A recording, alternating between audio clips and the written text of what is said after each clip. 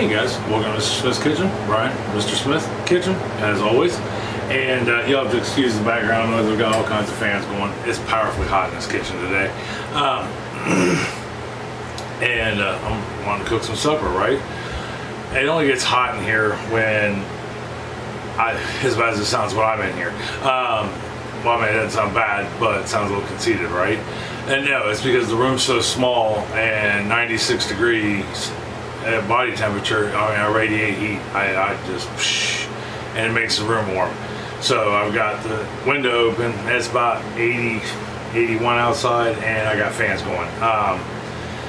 That way I can at least get the air circulating, keep a breeze going. But anyhow, that being said, if you're new to my channel, welcome. Glad you stopped by. If this is your first video, I hope you get something out of this. Maybe check out my other videos, or at least some of them. We get a variety of videos going on. And if you're returning, thank you. If you're a new subscriber, thank you, hands down. And if this is your first video, we're basically about food, hanging out, talking, you know, cooking up some dinner, cooking up some desserts, occasionally looking at some other things, although we haven't done that for a while. But I have shot a garden video, and I really want to show you guys what's going on outside. So maybe here at the end of this video, depending on how quick it goes, because I think it will, we'll do that. Don't forget to like, subscribe, and share, and all that good stuff. That gets us out in the algorithm. Yeah, puts us in more people's feeds. And you know, our neighborhood grows. Yeah, that way we can be just a huge conglomerate of good neighbors doing good things, taking care of each other. But green chicken chili enchiladas is what we're doing tonight. I can't tell you if I've had a green chili chicken enchilada. I've had chicken enchiladas, but not with the green chilies, I think. Anyhow, it sounds good. I can't imagine it'll be horrible, and it's a fairly straightforward recipe. Worst case scenario is it's horrible. But that being said, let's get down to the countertop and we'll start making this bad boy. Hold on for me just 1 second. Okay, we're down here on the counter. Some things we will need to do this dish with. We'll need a bowl to put our chicken in. We're going to need something to put some onions in. We're going to need something to, yeah, I think that's it. Maybe, yep. Some onions in, some oil, and a pan. I'm using my chicken cooker, chicken fryer, mostly because I want to keep it in rotation, but we're doing sauce, green sauce, and even though it's in a can, I want to make sure I got enough room to warm it up with. And we're just going to simply warm it up when that time comes. But those are the things you'll need. 9x13, a bowl or something, of plates to put some stuff on as we cook it. We're going to take it out. And then, yeah, that's it. So, first thing I did was I fried up, I softened about, well, it was more than 16, but I did we need 16 corn tortillas shells, and soft tortilla shells. So I went ahead and got those done up. Now there's a couple ways you can do them. I just can't see them in there really because there's paper towel there, but we want to keep them warm. And that's the best way I know how. There's a couple different ways you can do them. If you have a gas oven or something with a flame, you can heat them up on that, right? I don't, so I just went ahead and used my chicken fryer, put a light coating of oil on there, and let them go for about 15-20 seconds so they started to get a nice golden brown to them. And then I'd flip it and go another 15-20 seconds, and if it looked good, I'd take it off and move on. So anyhow, I got those done. I did those in advance. That way we wouldn't have to fuss with trying to get them done here to help us save some time, right? So the first thing we're going to do is we're going to take, the recipe actually calls for a sprinkling of chili powder and a sprinkling of ground cumin. So I'm just going to take my measuring cup and put about a quarter, or my measuring spoon, and put about a quarter teaspoon, or a little more, on here. A heavy quarter teaspoon of chili powder and a heavy quarter teaspoon of cumin. And I'm just going to rub that onto the chicken as soon as I get my gloves on. So I really don't feel like I can't get to my sink at the moment. It's got a big board over the top of it and my camera. So I will use gloves, that way I don't have to fuss with touching the chicken. But we will and I'll just rub the cumin and the chili powder into it. I've got 4 chicken breasts here. The recipe called for 2 whole boneless, skinless chicken breasts. So I interpreted that as 4 breasts, split breasts, because these are considered split breasts. That's 1 whole chicken breast right there. So if that's what you're doing, make sure you want 4 chicken breasts. And we're just gonna coat those. So we got those coated, and they're just gonna sit there for a few minutes. And what that's gonna do is it's gonna let all that kind of start to soak in a little. Right here I've got a 1/4 cup of vegetable oil, and I'm gonna go ahead and put that in my fryer, and I'm gonna turn it on. We're gonna get that hot, so that way we can fry our chicken up. All right.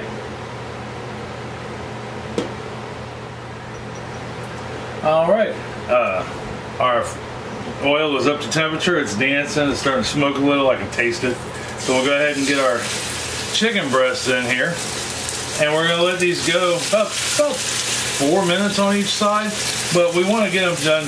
Get them so they're completely done all the way through.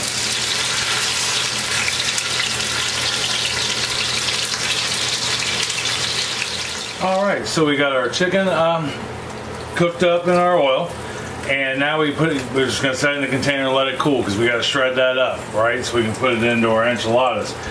Same pan, same oil, same junk in the bottom of it. I have 1 large onion cut up. I mean, it was a doozy of an onion.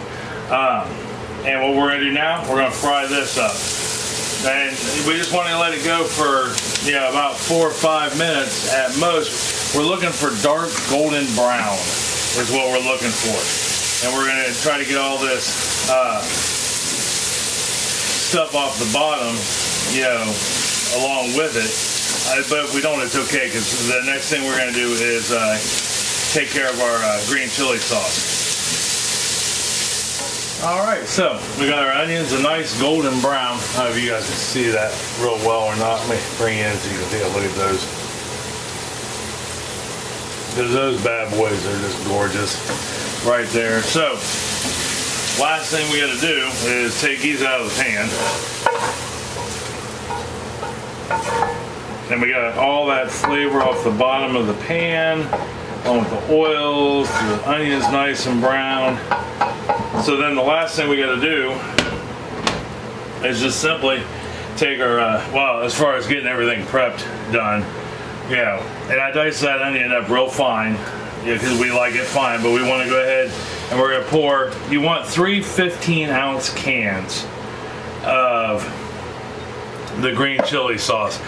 I found it more economical just to go ahead and get 2 of the big 28-ounce cans and have like 6 extra ounces of green sauce. And we just want to bring this up and warm it up, is what we want to do next. Alright, so while we got the green chili sauce warming up there, I'm just going to bring it up until it starts to simmer. I'm going to go ahead and take a fork, and I'm going to start shredding this chicken up. That way it'll be cool and we can deal with it. Now, I mean, there's a couple, 2, 3, 5 ways to shred chicken. You can either do it this way with a couple of forks, which is a little time consuming, but I don't mind, especially when it's hot like this. You can actually use your hand mixer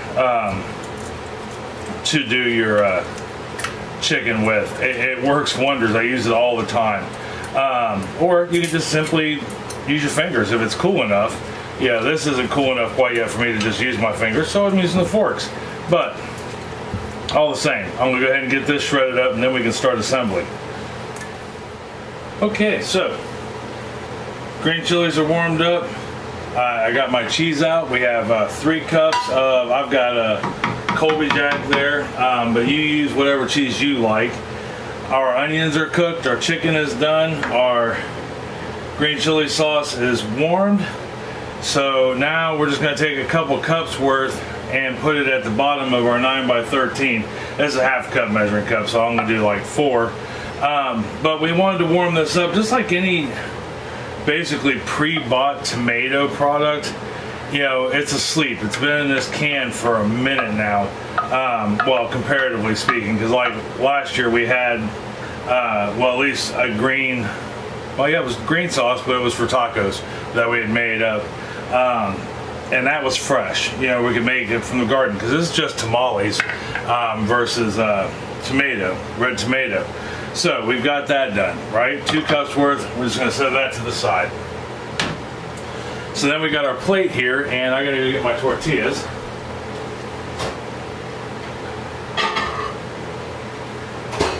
If I have found nothing else, the microwave makes a good place to hold things to keep them warm.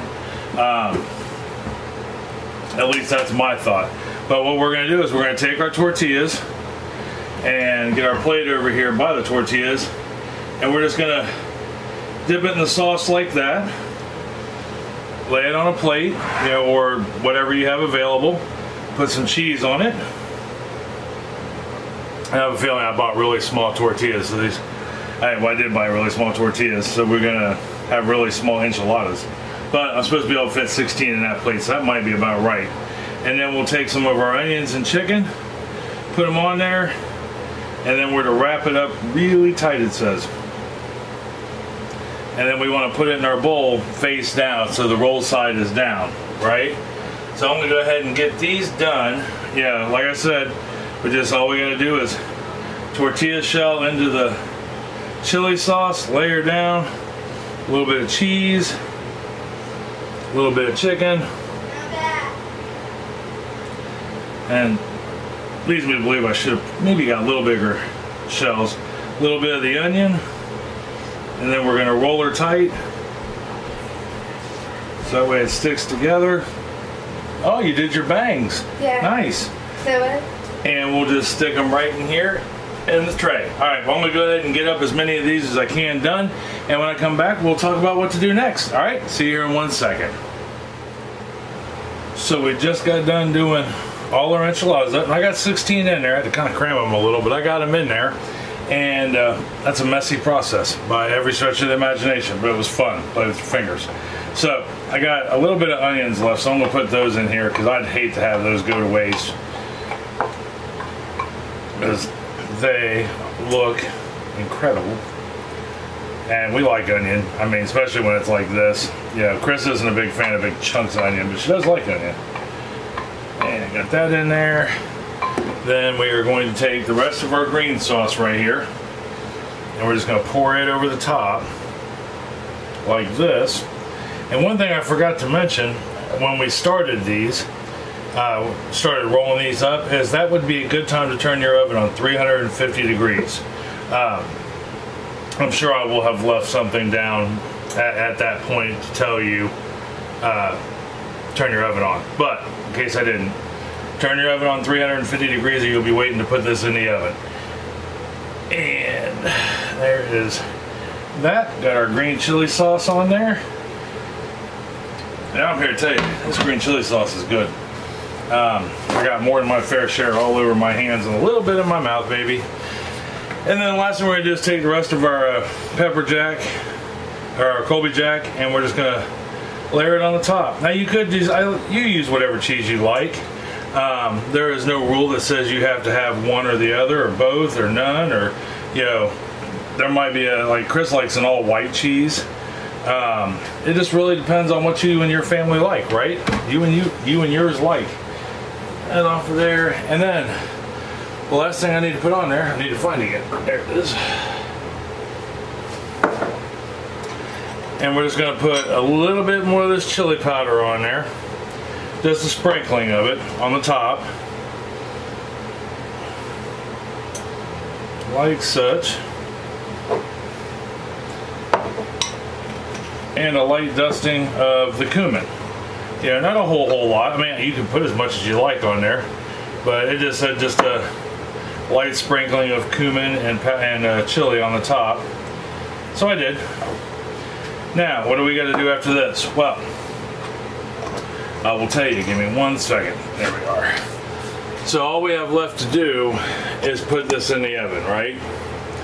And we're going to put this in the oven for like 25 minutes, I think. I'm sorry, hold on, I'll tell you. Actually, I have it written down on my recipe. Don't mind my forehead. Oh, I'm sorry. Bake for 20 minutes at 350 degrees. And then we'll take them out of the oven and we're gonna let them sit for about 10 to 15 minutes before we try to serve them.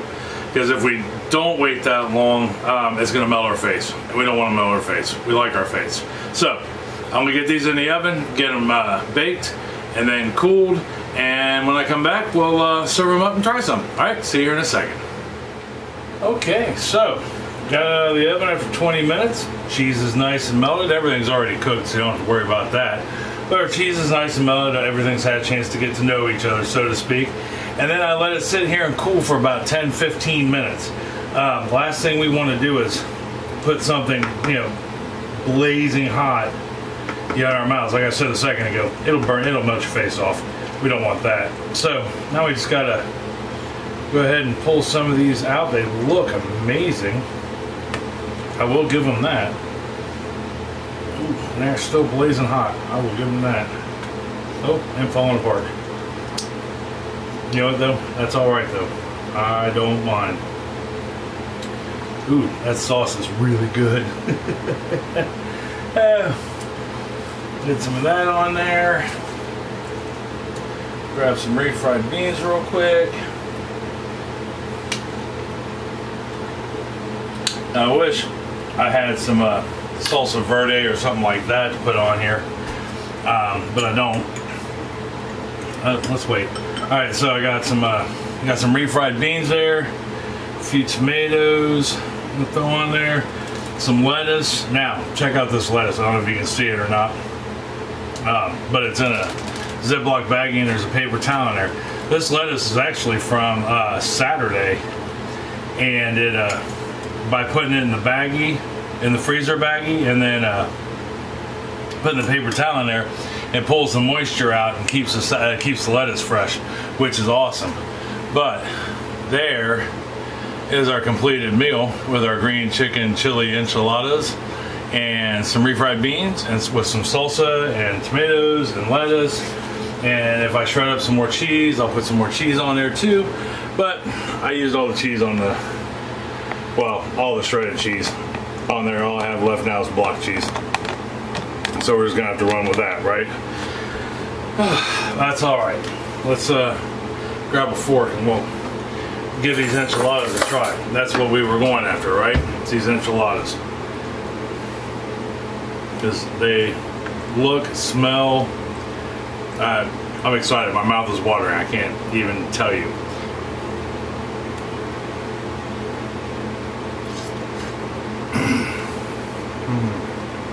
Ooh. That.